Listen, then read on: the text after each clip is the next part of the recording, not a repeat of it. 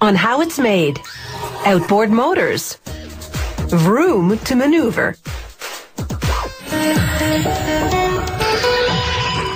Generally smaller than their inboard counterparts, outboard marine motors come in a variety of sizes and horsepower, ranging from single-cylinder configurations to powerful 8-cylinder models.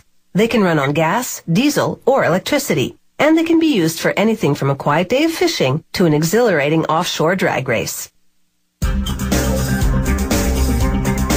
An outboard motor has an engine on top and a gear case below.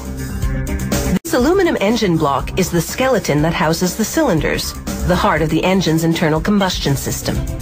Under a stream of cutting fluid, machines hone the cylinders to precise dimensions. They carve minuscule X's into the steel that lines the cylinder walls. Oil will settle into these X's, keeping the walls well lubricated for the piston moving within. Workers assemble each piston manually. First, they build a ridged bearing. They insert it into the loop at the end of a connecting rod. Then they fit the rod into a piston head, securing it with a pin.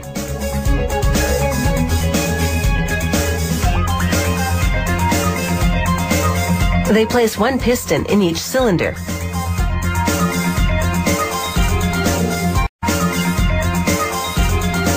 Then they lower in the engine's crankshaft and connect it to the loops at the ends of the connecting rods.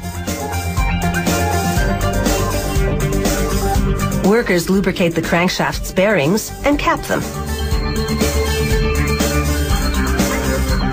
Then they close up this part of the engine with an aluminum cover. To get the cover's positioning just right, they drive the first bolt manually. Then a precision torque wrench does the rest. Now they close up the top of the cylinders.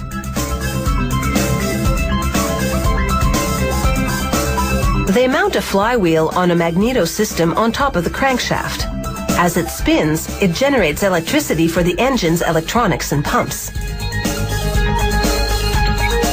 Meanwhile, on another assembly line, the gear case takes shape. This machine locks the case's forward gear to a shaft that'll turn the motor's propeller. The propeller shaft connects to this, the lower drive shaft.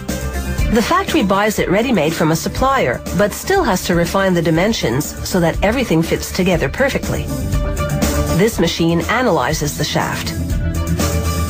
It concludes that this one needs to be 0.25 millimeters longer, so workers add the required number of steel discs, called shims.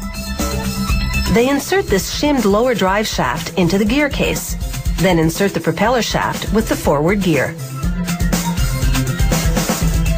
Now the gear case is linked to the drive shaft, which connects to the propeller shaft, which turns the propeller.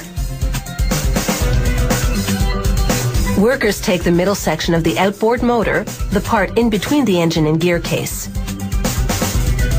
First, they attach the gear case, which has since been fitted with a shift rod for switching gears, and an upper drive shaft to transfer power from the engine to the propeller. They coat the unit with paint that's specially formulated to be resistant to salt water. When the paint's dry, workers bolt the engine on top. They plug the engine into a master computer. It automatically uploads the operating system into the engine's internal computer. Then, using a scanner, they input information about each cylinder. The motor is now fully operational.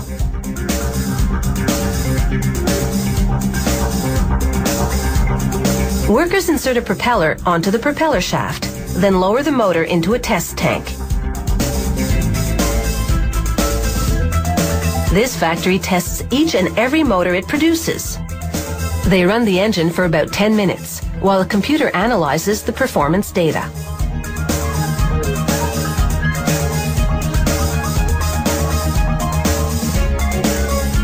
After drying the engine thoroughly, workers apply the finishing touches, starting with a two-part cover that encases the lower portion.